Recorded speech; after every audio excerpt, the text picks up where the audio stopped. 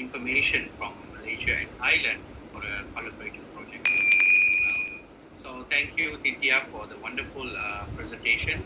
And the presentation on the mushroom poisoning in Thailand is quite a large amount compared to unrecorded cases from Malaysia as well. So today we are going to talk about this cendawan beracun in Malay. We call mushroom, in English we call mushroom poisoning, of course. So in Malaysia, we need to know and update those information as in Thailand as well.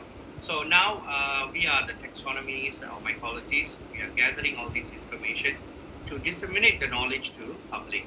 Okay, occurring in Southeast Asian cases. So today I would like to talk about on this cendawan beracun or mushroom poisoning in Malaysia in terms of the Peninsular Malaysia and some stories about the Bornean side as well.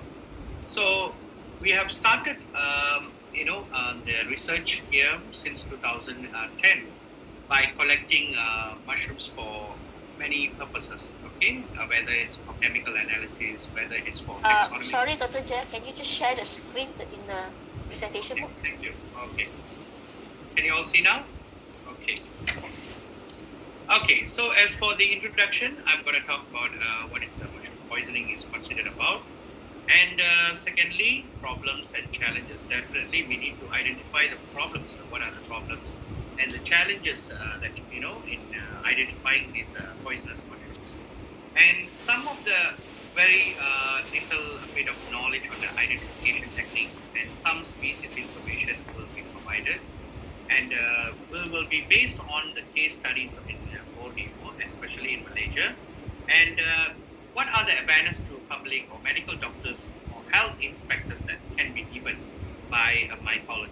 So we will discuss this a little bit because Dr. Pan will be talking about the awareness, all these into the medical sectors.